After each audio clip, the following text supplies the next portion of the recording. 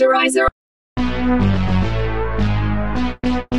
Guys, every time I'm getting messages from people telling me to upload the full video of the river. I'm not allowed to do that. I'm not allowed to post the video of the river because I don't own it. YouTube is blocking all the YouTube channels that are uploading the full video of the river if they don't own it. So by editing the picture slideshows together with my voice, I'm avoiding copyright strike and getting blocked by YouTube. I'm actually trying to follow YouTube policies. Posting the actual video violates the YouTube protocol. Thank you so much. Hey, what's up everybody? Welcome back to our picture slideshows updates on the river on TV teasers. And on today's episode, we're starting at Lindiwe's house when Bangizo was showing Lindiwe the pictures of the shoppers spending her money in a hotel, where Lindiwe was telling Bangizo that this doesn't make sense at all, when Lindiwe was saying that she thought Kwezi was different from her family while she's same like the rest of her family because she's from the same blood. Bangizo told Lindiwe that money is money because people will do anything for money. Lindiwe was so worried, saying that she thought Kwezi valued their relationship. Lindiwe took out her cell phone and tried to phone Kwezi. Luckily, Kwezi was inside that room that she pretends like it's a hospital ward. She answered the phone. That was the video call, asking Lindiwe if she can see her. Lindiwe told Kwezi that her mother called her, telling her the surgery has been a success. Kwezi told Lindiwe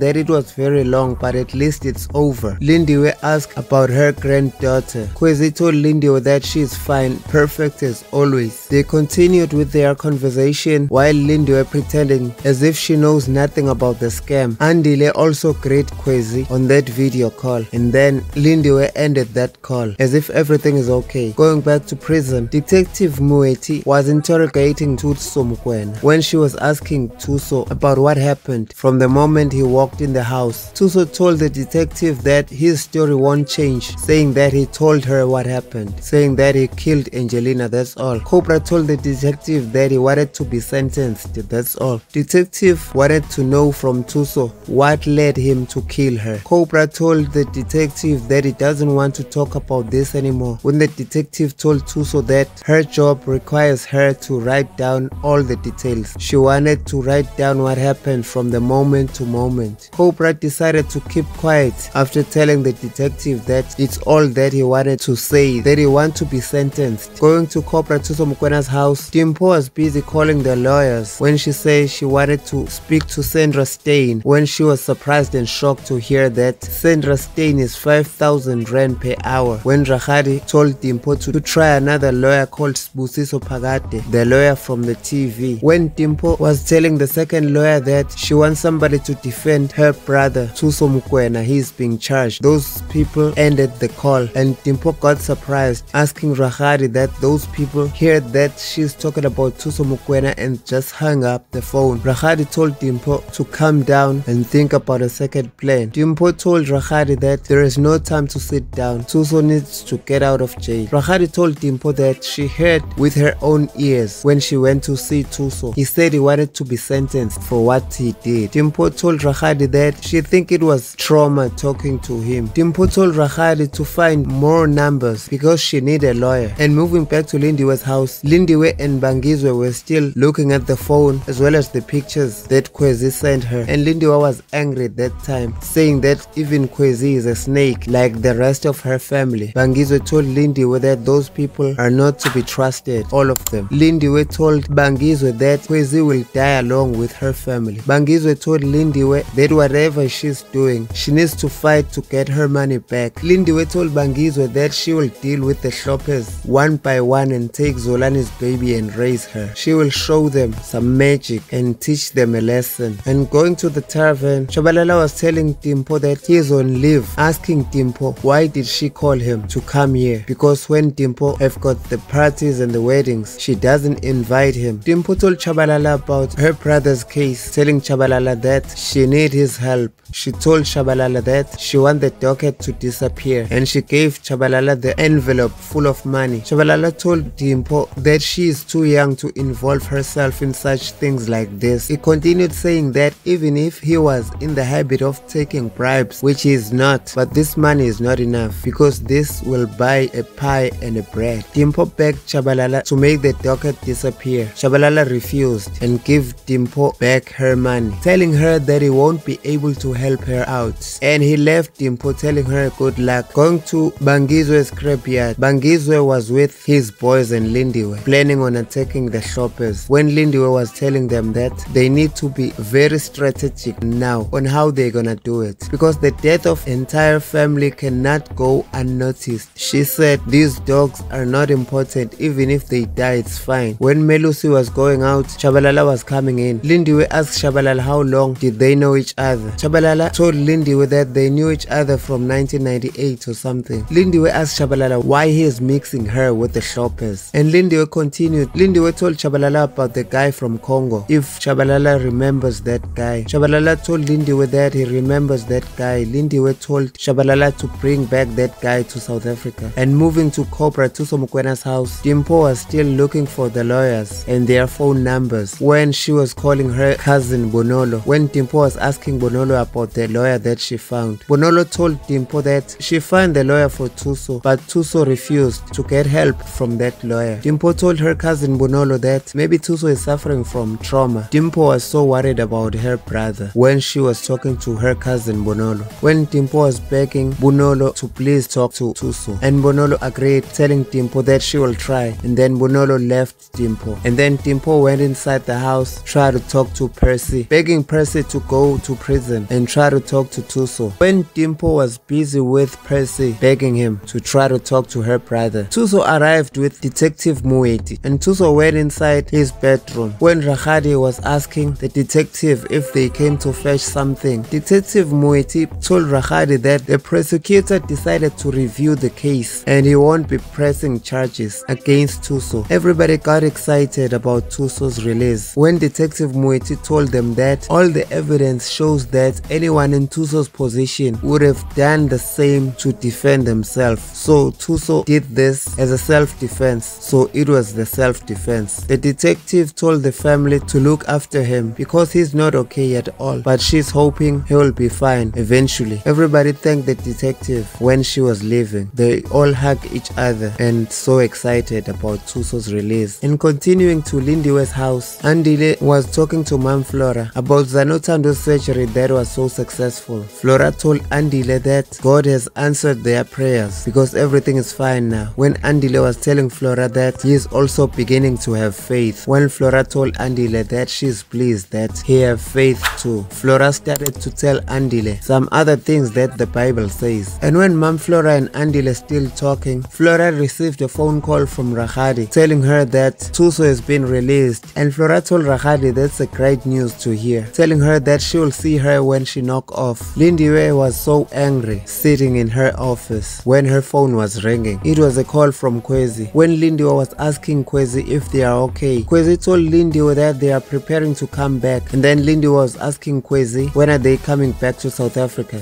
Kwezi told Lindiwe that she just got off the phone with the matron back in South Africa. Kwezi was asking for more money from Lindiwe, saying that they say they have to pay an 80% deposit for them to look after Zanotando, telling Lindiwe that they will need more money. Lindiwe told Kwezi that whatever she needs, she will get it from her. Kwezi thanked Lindiwe, telling her that she really appreciates what she does for Zanotando. Lindiwe told Kwezi that she wants to do everything right for Zano. As soon as she feels better, she'll have the ceremony to introduce her to their ancestors. Kwezi thanked Lindiwe for everything she does, as well as keeping her promise. And they ended the call when Lindiwe talked to herself, saying that Kwezi will never forget her. What do you think is her plan when she's saying Kwezi will never forget her? Let's check if she's gonna act on our next episode. And thanks for watching. And guys, I'm not allowed to post the actual video of the river. I don't own it, please. YouTube can block my channel if I can post the video. I can do that once or twice, even 5 times. But once they find out, my channel can be blocked. So I don't want that to happen. Please try to appreciate those picture slideshow that I'm posting. I've got nothing else more to do. Thank you for watching TV teasers, and please subscribe and hit the bell to be always updated about the latest TV updates.